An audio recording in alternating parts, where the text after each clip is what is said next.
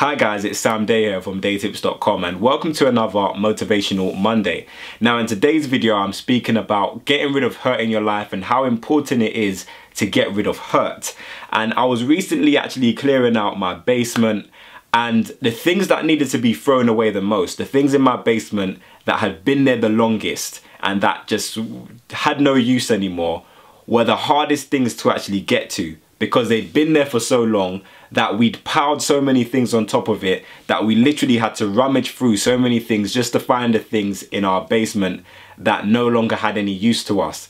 And sometimes it's the same with hurt in our lives. You know, someone might have said something to you years ago, someone might have hurt you years ago, and because you didn't deal with it at that specific moment, you didn't deal with it at that time, you just put things on it and put things over it, now it's holding you back. But sometimes you don't even know that it's your hurt that's holding you back, because you have to rummage through so many different emotions, so many different feelings, so many different memories just to locate the things in life that have really hurt you and have really held you back. And I use the term held you back because that's exactly what hurt will do.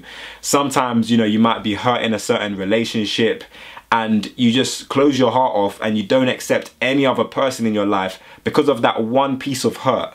And you could be so happy right now. You could be, you know, in a loving, more better relationship, a more fuller relationship. But because of that past hurt, it's literally held you back from the life that you deserve, from the life that you should have had and that you should have. So in this video, I'm challenging you to rummage through, you know, rummage through your heart, rummage through the emotions, rummage through the history, dig out all of the pieces of hurt in your heart, deal with them, forgive who you have to forgive, forget what you have to forget, throw away the hurt that you have to throw away. And when you throw it away, you'll realize that there's more room in your heart, there's more room in your life, in your spirit, to actually let in new things, to let in new people, to let in new opportunities.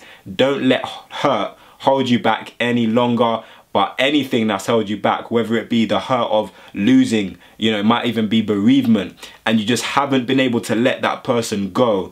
It might be a relationship and you just haven't been able to let it go. Whatever it is that's hurting you, learn to let it go. Rummage through what you have to rummage through. Locate that thing that's hurt you.